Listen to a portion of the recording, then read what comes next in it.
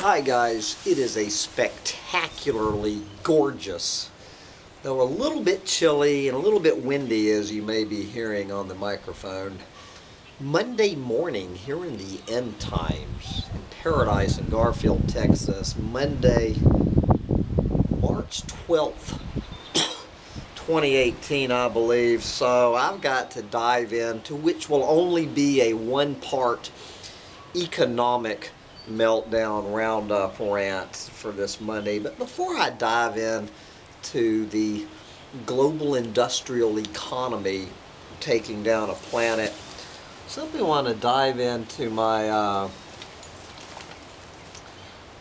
Humptydumptytribe mailbag to see what's on the minds of both alert and non-alert members. I just gave this new tribes member, what is his name, Roo 1066, the comment of the day a few days ago. So I normally would read out this. It was a good comment. It's this was a comment in response to Andy's rant, View from Zombie Island. But anyway, just at the end of the article, the end of his long comment, he actually has two nice, intelligent, alert comments. He drops this into the middle of his comments. The world war against nature by almost all nations, with the exception of Ecuador and a few others, will continue unabated. Mother Nature is suffering horrible losses, but you can be sure that she will respond with a horrifying, astonishing vengeance upon all of humanity. Okay, my response to Roo 1066. I am assuming your ignorant comment about Ecuador was your attempt at ironic satire, in which case you get the Mark Twain gold star. But if it was made even halfway seriously, amigo, and I mean this with great respect, pull your head out of your clueless fucking moron ass.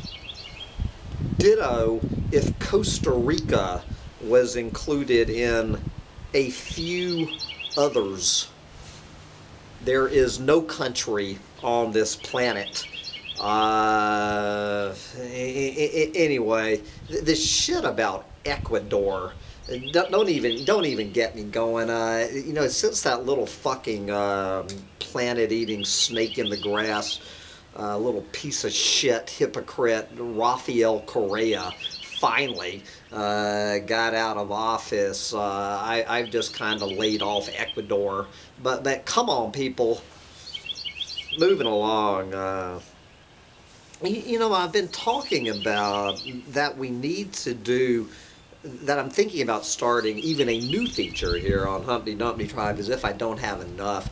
And that's the word of the day, where we look at the word, a particular word for the day, to find out what the real definition is and comment on it. So Sea Wanderer, my old buddy Sea Wanderer, has chosen to feature the word rant.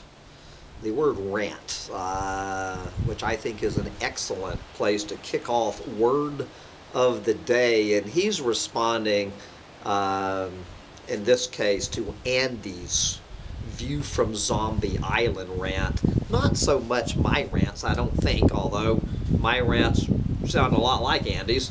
So anyway, Sea Wanderer has shared with us rant. So the verb form of rant: speak or shout at length in an angry, impassioned way. Synonyms for rant: hold forth, go on and on, deliver a tirade, rant and rave, fulminate, sound off, spout, pontificate, trumpet, bluster, declaim, shout, yell, roar, bellow, mouth off, vociferate. There was the verb. Now let's look at the noun rant. A spell of ranting, no shit.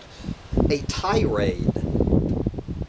Tirade, harangue, diatribe, broadside, verbal onslaught, and a word I've never heard in my life, but I like it, philippic. Philippic. And then Sea Wanderer winds up by saying, not the best way to impart serious points! Exclamation point. What? And so, of course, my response to Sea Wanderer was, I heartily disagree with that last point.